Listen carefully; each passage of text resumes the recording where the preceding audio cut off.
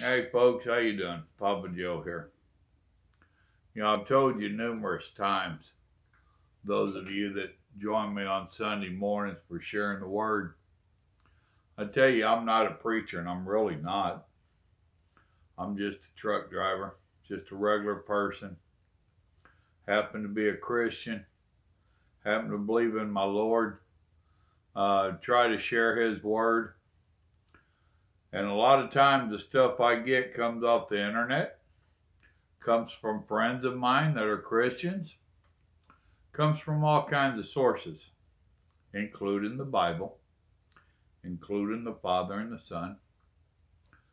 Today, while I was sitting over there in my chair relaxing, for you that don't know, I've taken a week off. Good Lord put a word in my hand through one of my Christians, brothers or sisters. I don't even remember now who shared it. But he put it upon my heart to share it with you, and then I want to talk to you a little bit. The church had no budget. Interesting. Then Peter said, "Silver or gold I do not have, but what I do have I give you. In the name of Jesus Christ of Nazareth, walk." That's Acts 3:6. I started to say 3:16. 3:6. He was talking to a beggar. Think about it. Jesus prepared his disciples to change the world. He did. But he gave them no dollar budget. Nope. What do you need to do God's will that you don't already have? Beggars rarely need what they seek. They are needy, however. At a certain point, money has little to no utility. I dare say it is worse. At a certain point, money actually gets in the way and is a hindrance. What we think we need and what we really need are often two different things.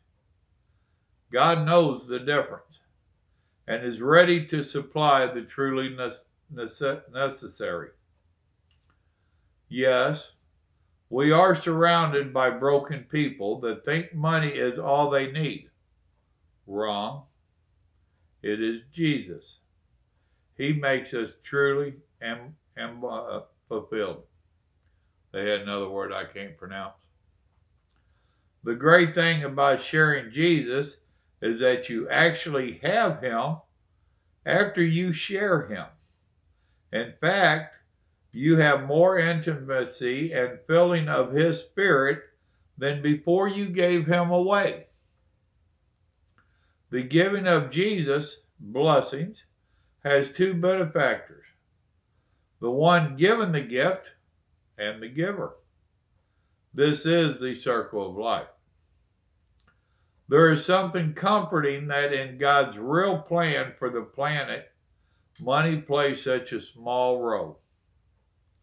If the disciples had needed money, Jesus would have left it with his followers. He ascended and soon thereafter visited them and gave them the Holy Spirit. Our great and only necessary resource is God himself. Peter didn't have money. Why do leaders in the church today need it? Why do they solicit for cash? Do we ever see Peter reminding people to pay their tithes to himself and the church buildings? We are surrounded by the lame that don't need to hit the lottery. They need Jesus. Amen? And all God's people said, amen. I read that today, and several thoughts came through my head. Imagine that. Trying to get rid of it there.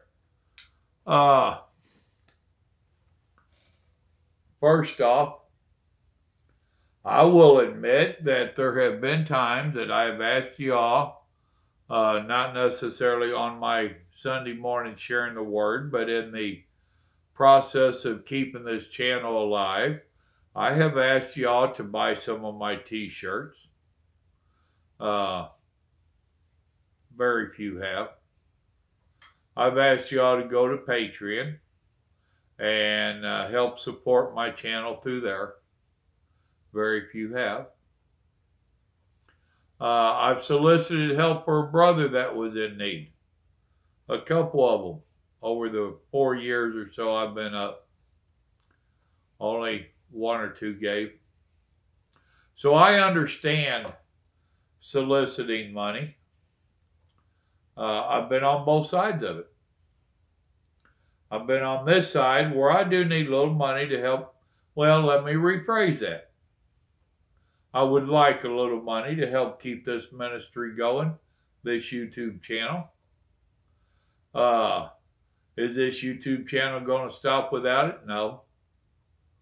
The good Lord has seen fit where I make enough money where I'll keep this going. Okay? So I don't have to solicit tithing, help, or any of that. I do. And I'm not belittling those that have bought the t-shirts. Thank you. I'm not belittling those that have signed up on Patreon and they make a monthly donation. Thank you. By all means, thank you. I don't have to have it. You know, the channel will keep going. Do some of the brick and mortars need money? Yeah, they need some. However, I've seen some of the buildings that they have built to impress man. Because you're not going to impress God with buildings. You ain't going to do it. Some of them go to extremes where certain faiths think that the church that they're building is a place for God to come stay in when he comes back to earth. I'm sorry. I didn't see any place in the Bible where it told us in the New Testament and all of that to build a church, a building for God to live in. In the Old Testament, yes, he gave instructions. There's no doubt that he told them, build this and build this and build it to these sizes, this material. He laid it all out for them. This is what I want. And they built it. They did what they was instructed. I've not seen anywhere else in the Bible where it instructs us to build God a modern day place. Sorry, I don't see it. And those, if I have any of those faiths on here that think they're supposed to do that, please educate me. By all means, educate me. All right. So yeah, we probably should help support our churches. I'm not telling everybody not to give tithes and all that. I'm not doing it.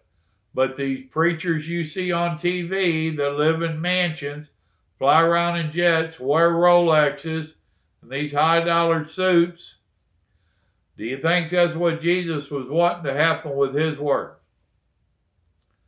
I seriously doubt it.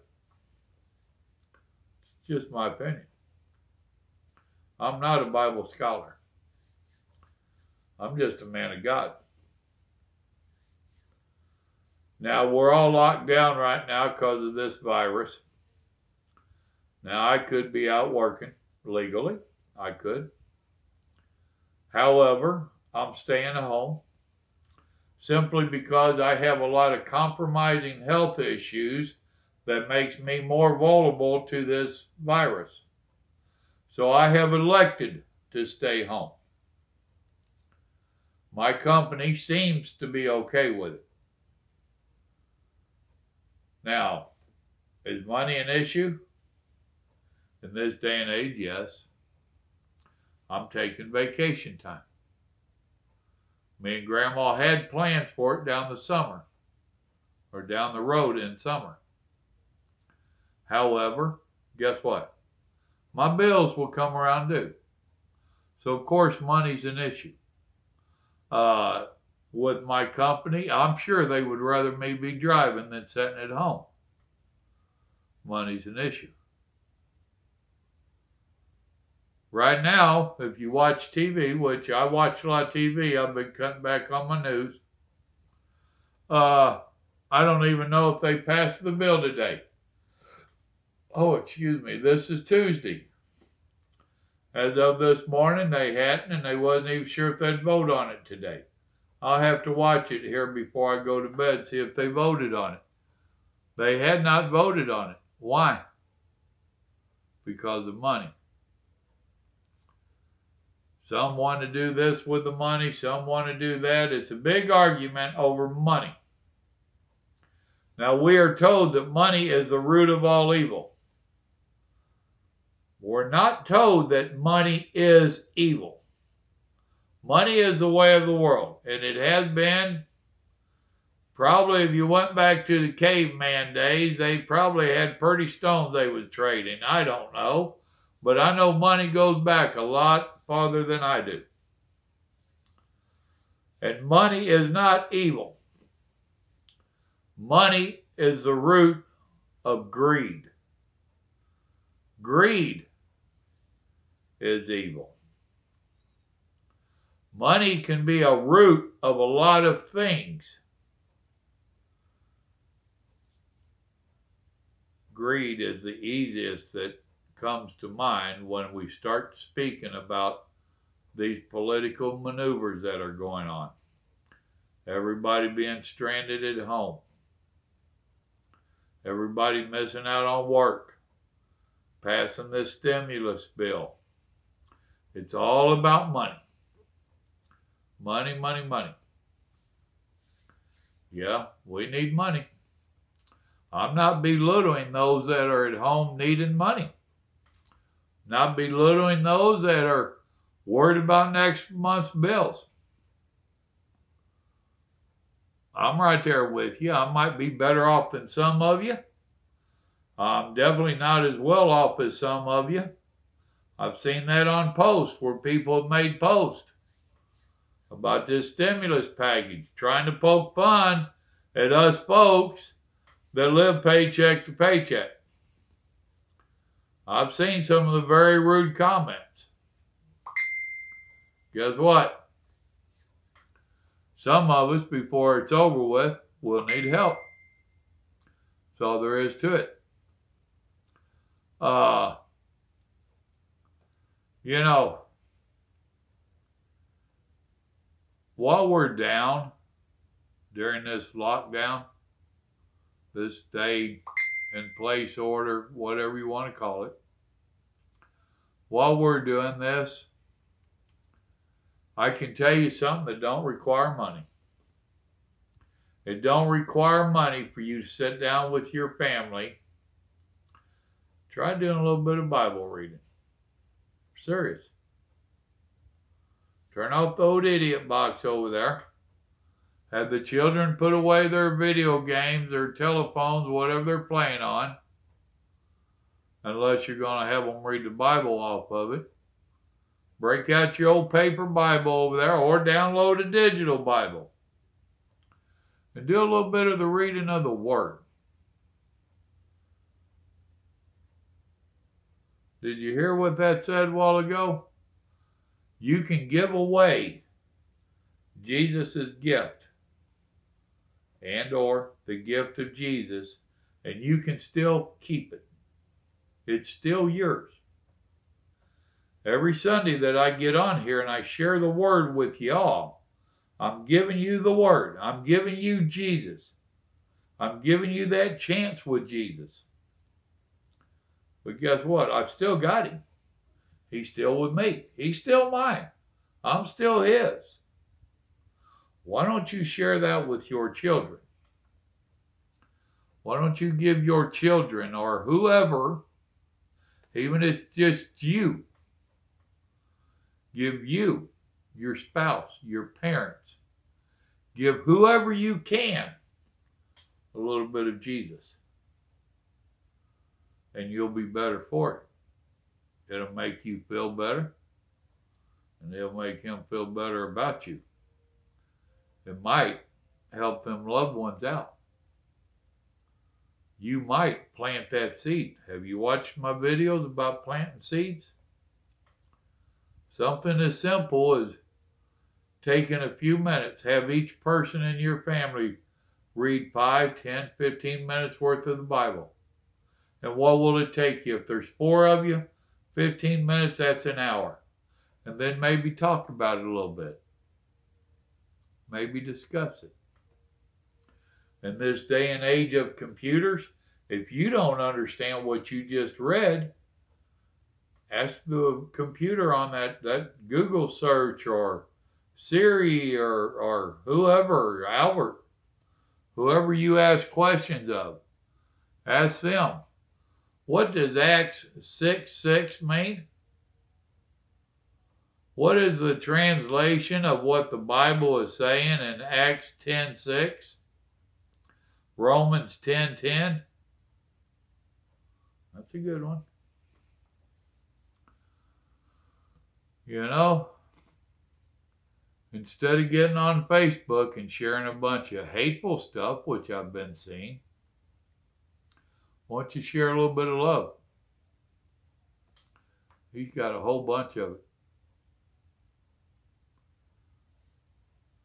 Instead of worrying about money, how about putting your faith in him and he'll take care of us? I've got my faith planted in him. Regardless what the outcome is down here on earth, regardless. I could still catch this coronavirus. I could still die from it. Regardless what happens down here, I've got my faith in him. He's going to handle what's best for Papa Joe. I would like to ask y'all to take a little bit of time while we're all locked down, while you're slowing down, to stop and have a good old-fashioned a meeting with the Lord. A revival is what I was looking for there. Have a good old revival with the Lord. With you and whoever you can get in it. And take a little bit of time over these next few days while you're locked down to how about trying to share a little bit of his word.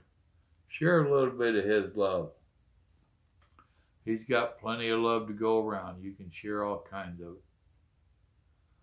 Folks, I hope this helped you out a little bit. Better yet, I hope some of you all actually give it a whirl. Remember, good Lord loves you, and so do I. I can only point you to him. If you go to him, oh, can he do things in your life? Can you do things through his? Remember what Jesus told us before he left? You will be able to do greater things than I.